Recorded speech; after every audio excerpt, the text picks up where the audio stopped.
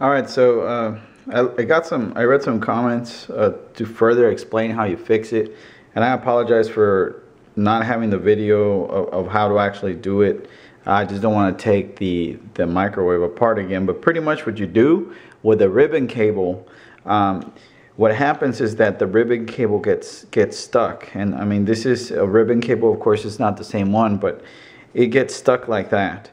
So I think that that is what causes the problem. So what you do, you actually open it up, and then you grab the piece of paper and you put it in between the cable like so.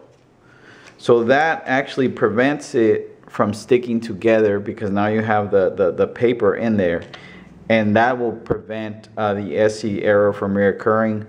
My microwave is already going to go on about a year.